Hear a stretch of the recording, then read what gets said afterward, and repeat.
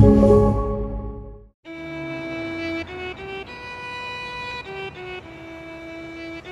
are in the West Building of the National Gallery of Art in Washington, D.C. This is an exhibition of Franciscan images called Heavenly Earth, Images of St. Francis at La Verna. Today was the press preview for this exhibition. It is the first day that we are opening the show. We call it a soft opening. The official opening is this Sunday on February 25th. It will run until July 8th, so it's up for quite a while.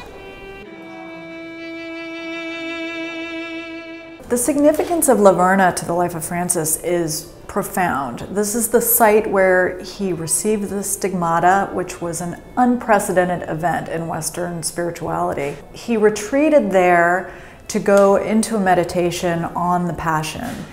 And his seclusion and his fast and his prayers culminated in this legendary vision of a six-winged seraph or angel enfolding a figure of a man on a cross, who we recognize as Christ, descending toward Francis, which reportedly illuminated the entire mountain. And the legend is that when the seraph departed, the wounds of Christ's stigmata were transferred to Francis's own body.